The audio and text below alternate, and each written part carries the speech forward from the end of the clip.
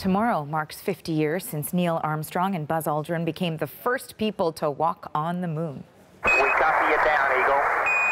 Houston, Tranquility Base here. The Eagle has landed. Millions of people track the astronauts throughout their 9-day mission. Now, a website allows you to do the same thing. Apollo in Real Time is an ambitious project that pulled together audio, video, photos, and transcripts of the entire mission. You can go online now and follow along in real time. And Canadian Ben Feist is the creator of this massive online project. He joins me now in Washington. Hello to you, Ben. Hi, thanks for having me. So this was a huge undertaking. How did it come to be? Well, I came across transcripts years ago that were typewritten and just after the mission, and being able to discover on the internet, people forget in the 90s how amazing the internet was back then, that I could in my hands at my computer at home, I could read the transcripts of what the crew really said, and I was hooked, and I wanted to come up with a way to make the mission come alive again. And you know, I mean, in all honesty, you couldn't have watched it because you weren't around then. You're too young to have actually watched it. But where did all of the interest really come from? What sort of triggered it for you? Well, I don't know. I was a shuttle era kid, so you know, and I think I was no more interested than any other kid who's engaged with the world around them.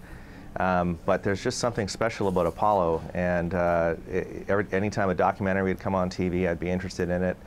And then again, finding that material and realizing that this was out there to be pulled together, I just found it to be some of the most compelling content in human history. I was addicted. Okay, so let's talk about that content for a moment, because my producer was showing me the entire website that you have, and you scroll through the audio, the images, the video is incredible. Yeah. 1,100 or 11,000 hours of audio. So how long did it take for you to pull all of that together? Well, this project took 2 years to pull together the historical material and to build the web interface that you see there on the website. But it benefited from a previous project. I had a similar idea and built something for Apollo 17, and that's at apollo17.org. And that project took 6 years, because I didn't really know what I was making at the time, and it was just pulling that stuff together. But then the reaction at NASA was, this is great, thank you for making this, when are you doing 11? And I thought, oh my goodness, you know how long it took me to do 17. So we knew the anniversary was coming, and so I started 2 years ago, and I felt late the whole time I was building it. But I'm glad I managed to get it live for the anniversary so everybody can enjoy it.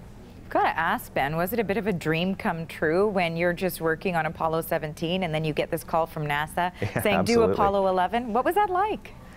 Well, it was wonderful. They invited me to come down to Goddard Space Flight Center here near Washington and give a presentation on all the work I had done on my own.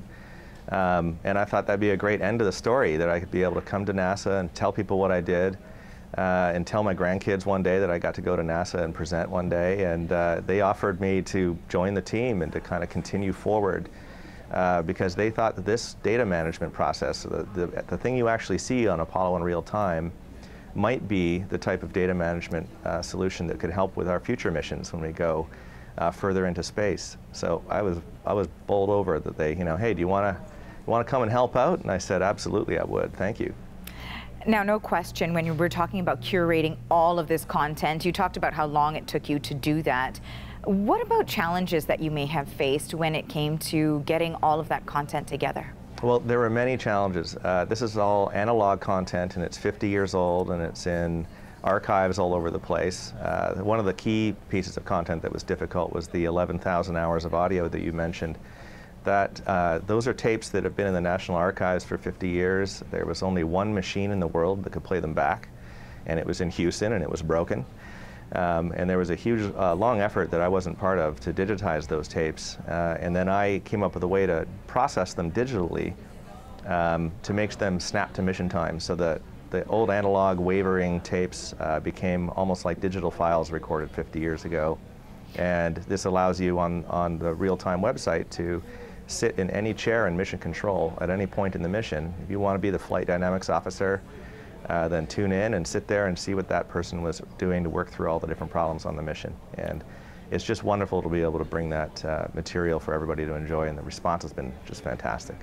Well, Ben, I'm glad you're around to do all of that, because I certainly wouldn't have the patience for it all, but I can live through every single moment because of your work. So thank you so much for this, and thank you for joining us. Well, thanks for having me. It's been a pleasure. Ben Feist is the Canadian creator of the website Apollo in Real Time, and it allows you to track the Apollo 11 mission in real time.